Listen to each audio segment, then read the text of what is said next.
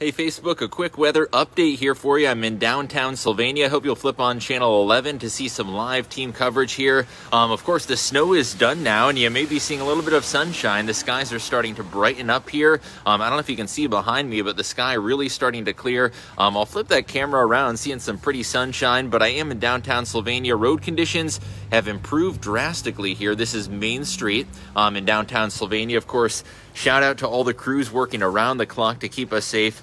Beyond appreciated. So thank you very much to all those who have cleared off the roads and kept us safe during the last 24 hours or so. And looking at these roads behind me, hard to guess that, we got over a foot of snow, but Main Street here in downtown Sylvania improved drastically. Lots of folks out sledding, just enjoying the snow. So let me know down in the comments below there what you did today to enjoy the snow. Now, a couple forecast points as we head into the overnight hours tonight. It is going to turn drastically colder. Whenever the sky does clear out and the skies open up, we get these frigid overnight temperatures. So we're actually forecasting tonight to be the coldest night we've gotten this winter so far.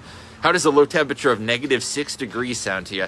Hey, Jonathan, I saw your comment. We got Jeff and plenty of viewers tuning on in. -6, that's our overnight temperature tonight. I'm actually going to flip the camera around and show you what the sky is looking like right now. It's actually quite pretty. I don't know if you can see up there, but I'm at Main Street here in downtown Sylvania. You can see the intersection of Main and Monroe. Just gorgeous to see that winter sky after the storm. Jonathan, I got your comment. Linda, hello. Whenever the sky clears out and the sky opens up, we do see some very, very frigid overnight temperatures. Hey, Steve, saw your message. Hope you're enjoying that view of the sky there. I'm going to flip the camera back around. So again, tonight is going to be the coldest night of the winter season. We could be dealing with a little bit of refreezing, some icy spots on the roads because of those temperatures rapidly falling tonight. Hope you'll bundle up as well. I've got my wool hat on, and still a little bit chilly here in downtown, a little bit of a breeze, and we're forecasting wind chills tomorrow morning to maybe dip down to -5 or -10.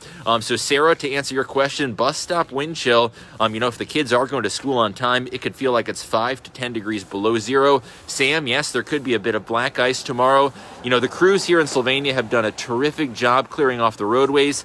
Thank you very much. However, there always could be a little bit of black ice, especially on the bridges and the overpasses as well.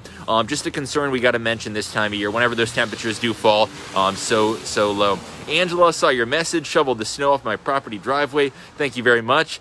William brings it back, the WTOL wallop. So on one of these live videos, we mentioned the fact that we need to do a snowball fight with the WTOL weather team. I think that's a great idea. A few people put their money on Ryan just because he's 6'4" and probably has a good arm, but I used to play baseball, so WTOL wallop to be tuned. We are looking at conditions improving. Again, temperatures plummeting tonight. I don't know if you can see that sky, but it just looks cold, although the sunshine sure is pretty. Road conditions here in Sylvania improving drastically. This is the intersection of Monroe Street and Main Street turned Holland, Sylvania, the further south you go. Looking at a few more of your comments. Saw your comment, Justin. Have a good day, and thank you very much. Again, tomorrow morning, bus stop forecast. So it's going to feel like it's 5 to 10 degrees below zero tomorrow. We are looking at no more additional snowfall tonight. I know you're probably tired of shoveling, tiring of scraping off the car and all of that stuff. Your back needs a break. I know it's good exercise to shovel off the snow, but you don't want to deal with a foot of snow every week. So we are looking at no more snow tonight, but temperatures plummeting tonight. Again, -6 degrees.